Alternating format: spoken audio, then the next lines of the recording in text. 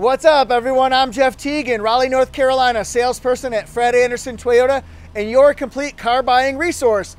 Let's take a look at two different trim levels of the 2020 Corolla, the SE model and the LE model. Tell me which one looks better lit up at night. By the way, what do you think of my sweet shirt? Go to toyotajeff.com and buy yours today. So this is the panoramic view here. LE has LED headlights and also LED accent daytime running lights. If you notice on the LE, there are no accents down below. This is the SE model, and it's gonna have LED headlights with triple J, JJJ. It's like the mark of Zorro, but with a J.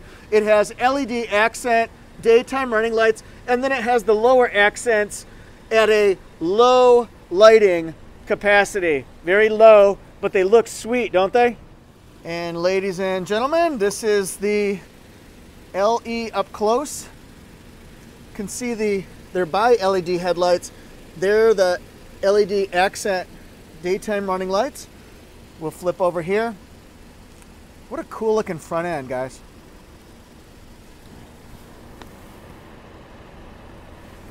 They got one thing in common. They got the accents down below. See the triple J pattern there? So this is the SE model backing up. My friend Camonte's helping me. We'll say hi to him in just a minute. LED tail lights, LED brake lights. You can bring it back. Bring it on back. Then it's got the wire mesh honeycomb accents along the back, similar to the front end. And then remember, it's got dual chrome exhaust with chrome tips. Yeah, I like it. I like it. Bring that one back. This is the LE model, guys.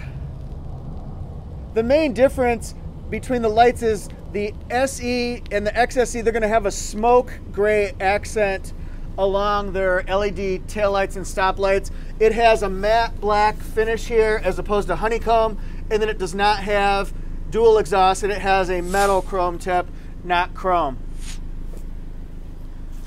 All right.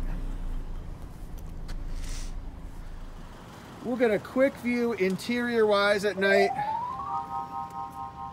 Has a 4.2-inch multi-information display that you see right over there. If you get the XLE or the XSE, it has a 7-inch multi-information display, and that'll be in the center of it. So see, that's what it looks like there. You have auto climate control, and also the 8-inch touchscreen for the Entune audio. It does come standard with Apple CarPlay, Alexa commands. And then we'll go with the interior here from a different angle. On the SE, there's the other side of the raised up screen. The logic behind it is the screen is raised up close to the windshield height, so you don't have to look down to get your information, less distractions. And then there's the SE all lit up. Thanks so much for watching, guys. See you next time. Jeff Teague, salesperson, Fred Anderson Toyota, asked to work with Jeff.